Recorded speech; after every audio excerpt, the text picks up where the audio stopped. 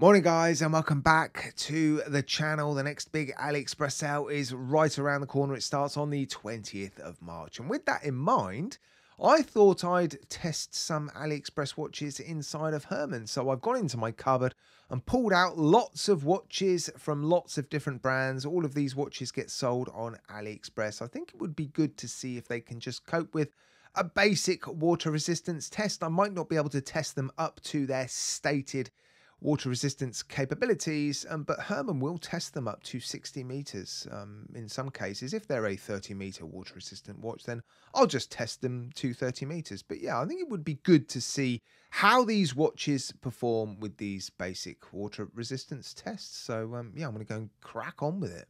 Right, I've just finished testing the first 5 watches, all made by different brands, all available to buy on AliExpress, although I think they are. I'll put links in the video description if they are still available. I wouldn't recommend all these watches, but still, if you want to have a look at these watches, the links will be there for you guys. The first watch I tested was a Skmei digital watch, super affordable watch. Yeah, I did a couple of tests with this one. I did the first test, which is the safest test, increasing the pressure while the watch is out of the water. That will force air into the case. Dropped the watch into the water after 10 or 15 minutes or so, released the pressure, and quite a few bubbles came up because, well, it's a digital watch, lots of little nooks and crannies, little places for little pockets of air to form while the watch is in the water. So yeah, I left the watch inside of Herman, or inside the water, I should say. Increased the pressure back up to 50 meters. This is a 5 ATM or a 50-meter water resistant watch. Increased the pressure while the watch was still in the water, and then did the ice cube test after I'd taken the watch out. I put it on a radiator, heated it up, let the air inside the watch warm up, and then when you put the block of ice on the crystal, condensation will form, and if there's a lot of condensation, then you've probably had a breach. There was a little bit, about the amount that I would expect, so I'm happy to call this one a pass. The second watch I tested is one of the best selling watches ever on AliExpress. It is the Escapement Time dress watch with the VH31 Seiko quartz movements inside it. Incredibly popular because, well, it's a quartz movement, it's cheap, affordable, it's beautiful, and the second hand ticks 4 times every second, so you don't get that horrible, annoying problem with the second hand missing all the markers. Now, this is a 50-meter water resistant watch. There was no need in the end to do the second test because when I released the pressure, so I did the first test, the safer test, increasing the pressure while the watch is out the water, dropping it into the water after 10 minutes or so, releasing the pressure, and there were basically no bubbles. So I was happy that this one had passed the 50-meter water resistant test. Watch number 3 is a Cadisen dive style watch. There is a piece of crystal in the case back, so they've given this one a 100-meter water resistant rating, which is quite common for watches with display case backs. Herman can only go up to 60 meters, so I can only test this one up to 60 meters. I did the first test, and again, a little bit like the digital watch, divers have lots of little places, little nooks and crannies for air to hide and form. When you're releasing the pressure, you do tend to get quite a lot of bubbles, so difficult to confirm either a yes or a no with the first test. So I left the watch in the water, pumped it back up to the maximum 60 meters, left it in there for a little while, took the watch out, dried it off, put it on a radiator, and then did the ice block test.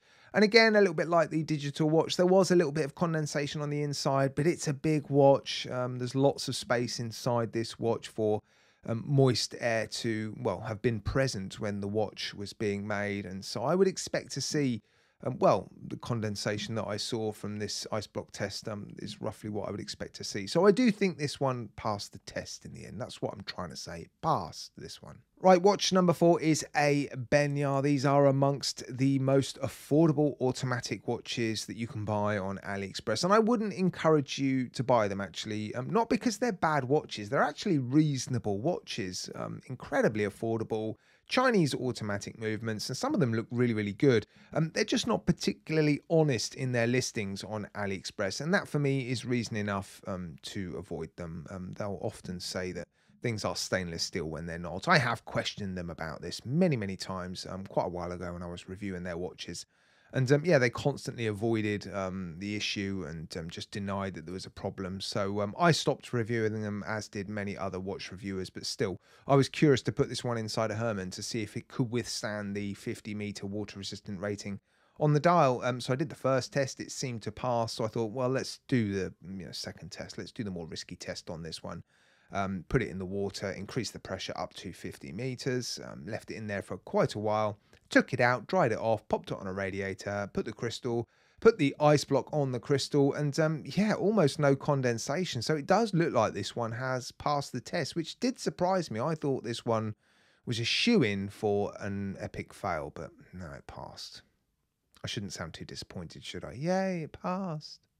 Now, the fifth and final watch that went inside of Herman today is my beloved Sea-Gull 1963. It has a 50-meter water resistant rating. I love this watch, so I only did the first test. And to be honest, there was no need to do the second test because after I'd put the watch inside of Herman, increased the pressure while it was still above the water, let it sit there for a while, popped it into the water, released the pressure, almost no bubbles came from the watch. So I was happy that this one had passed that simple test, and I'll be completely honest with you, I don't want to risk ruining my Sea-Gull 1963, and I'm happy that it did pass that first test. So we got 5 passes, almost a little bit disappointing to some degree, but I guess, we should be pleased.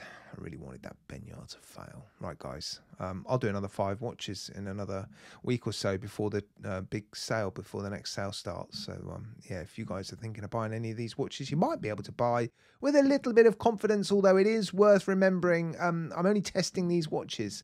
All watches are made differently, and yeah, this is no guarantee that every single watch made by these manufacturers will pass, but I guess it gives us some indications to the engineering going on behind the scenes with these watches. Right, guys, thanks for watching. See me again soon.